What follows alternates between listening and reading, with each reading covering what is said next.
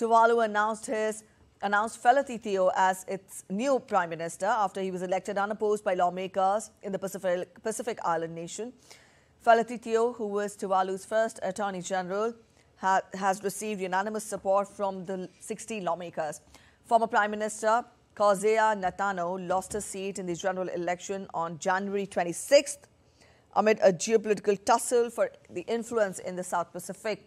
Earlier, Tuvalu election officials said that only one nomination had been sent to the Governor General. He said the Governor General would make an announcement after a formal vote by the lawmakers on Monday.